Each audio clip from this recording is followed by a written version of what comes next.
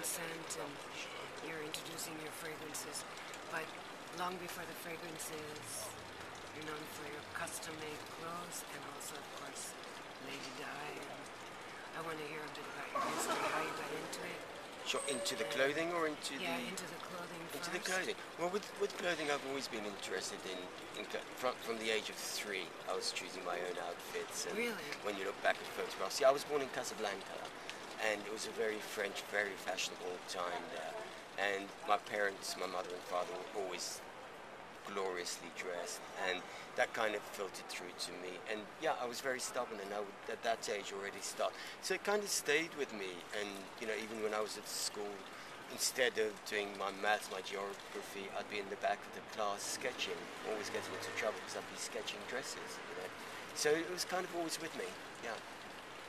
And then, when did you move to London? I moved to London when I was 8, and so I schooled in London. And then I went to the College of Fashion, then I went to St. Martin's School of Art, of course, which was my sort of platform into the real world of fashion. Yeah. And did you work on Savile Row or anything like that? No, I was lucky enough that while I was still at St. Martin's,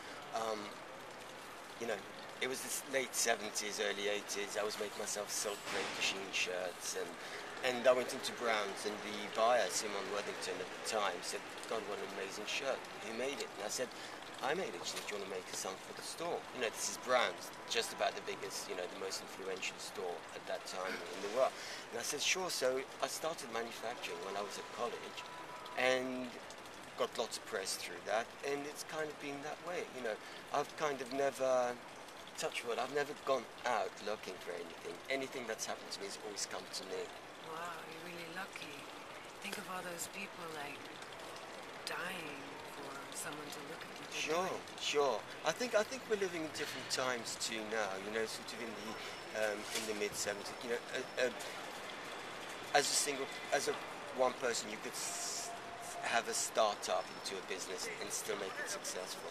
Whereas now, with the very big companies, the mega companies, the globalization of fashion, it's really very difficult for a person to actually start up a business on their own, unless they are completely phenomenally talented or have something to offer that nobody has seen before.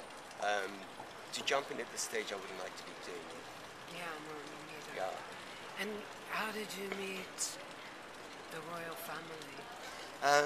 I was doing my. It was one of the first collections I was showing. It was actually my New Romantics collection in London at the Hyde Park Hotel, and we were a very small group of designers called the London Designer Collections. We were the first sort of elite in brackets designers in London. It was Rafat Osbeck, Bruce Oakland, Jasper Conran, as me, and I was on the stand. Working, and then Anna Harvey, the editor of Vogue at the time, came back, and she was a fan anyway, and she said, "Jacques, there's somebody I want you to meet." So I kind of turned around, and who was it? It was Princess Diana standing there, 5'10", maybe 6'1" with her shoes. So I went, "Oh well," and but she saw how shocked I was. So she always had this ability to make you completely at ease straight away, and then within seconds I was chatting to her, chatting to you. And actually, while we were chatting, she was looking at one particular dress on the rails, and then 2 weeks later, we got a call from the palace saying, the princess would like to come and visit her to you. Would that be possible? And we said, "Yeah, of course. Bring it on." And there she was, and that was in 1987. How did it feel when she came in? What kind of preparations did you do for that? I'm never fussed by celebrity or by royalty or anything, so I carried on my day completely as it was. Fantastic. She came in, she was exactly the same temperament as myself. So, and I think she appreciated that, there wasn't any big fuss, there was no, security at the door. She never ever demanded that. So, yeah, that was 1987, and of course I worked right through with her till 2 weeks before her sad death, yeah. And you worked on the film? I worked on the film with Naomi, yeah, which was, it was a little bit of a challenge. When they asked me to do it, I just thought, well, do I really want to revisit? Do I really want, it was 16 years ago now, I've moved on, I'm doing lots of other people, and my business is, is much way ahead to what. And then I just thought, and I thought, you know what? Why not? It'd be quite nice to revisit the costumes. And when they told me Naomi was doing it, that was kind of a plus anyway. It's fantastic. Yeah, and it was really easy. And it was actually, at first I thought, oh my God, what if I get really upset when I see the dresses again and everything? And it was actually a really joyous occasion to just be able to relive those moments again. Wow, it's kind of magic. Yeah, it was actually, yeah. And authentic. It was, because, the dresses we made for the movie were made from the same fabrics that we made Diana's dresses in. Because whenever I made a dress for Diana, I would make a replica for my archive and keep some of the fabric should something happen to that dress. So that's how it's happened. That's why But we actually only used two of the Diana dresses, the actual dresses. The rest were kind of Diana-esque. What maybe she would have worn now, or and so that's what we did with the movie. Yeah. And did you work with other actresses too in films? Not in films. So we dressed. Like two weeks ago, we did Helen Mirren for the BAFTAs and Juliette Stevenson for the BAFTAs. She's a big fan of yours. Yeah. So we work with kind of the flavour of the month. Again, I never.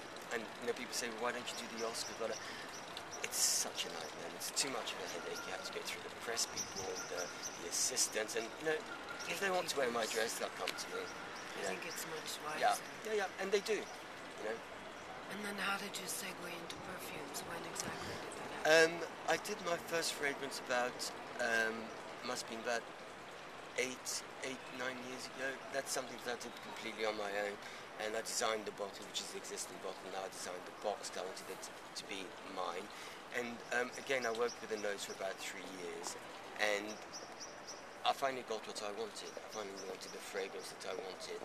And it's a long journey, isn't it? It is. And, it proved quite successful. We did it all on our own, with Jonathan, our PR, and we did it, it was small. We were in Harvey Nichols, we were in Harrods, Fulton Mason, a few stores in the States.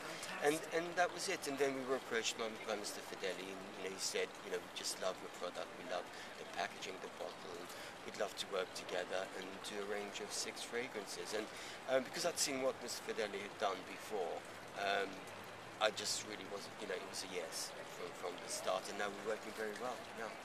And then it's all about colors, except for one, right? Yeah, they're all color based. I didn't really want to give them names, because I think if you give a name to a fragrance already before somebody's smelt it, they've already preempt what they're going to smell. Whereas with the color, people have such different ideas of what a color is. It just leaves it open until they actually smell the juice. And I kind of constructed it in the same way that I would construct a fashion collection. I went from white, which would be the day, to the afternoon, right through to the dark, which would be the night time. I wear the black for evening, for black tie, that kind of thing. Yeah. What are the notes in the black? The black is it's oudi. I think we use an agra wood. I wanted it woody and oudi, but I just didn't want it like all the Middle Eastern perfumes on the market now, which are very oily and very heavy. So I wanted a sort of very modern take on the ouds that are on the market at the moment. And I think we managed that. I think we introduced some Mysore sandalwood. So there are ingredients which kind of up it as opposed to pull it down. Yeah. And in the white? The white is mainly, do you know, I can't remember. Yeah, I know that's how it goes. We'll forget that. No, because again, these took me 3 years to develop, right. And the white was the very first one I did, I know. and it all gets muddled up, and But it's a nice mood to keep to, and there's the one without a color, which is. There's white, yellow, pink, green, wenge, and black. Wenge. Yeah, wenge. I was trying to think of something that would be sort of from the Far East, that would be architectural, that would be woody, and wenge. It's the Japanese wood that. I love wood. I'm so sorry.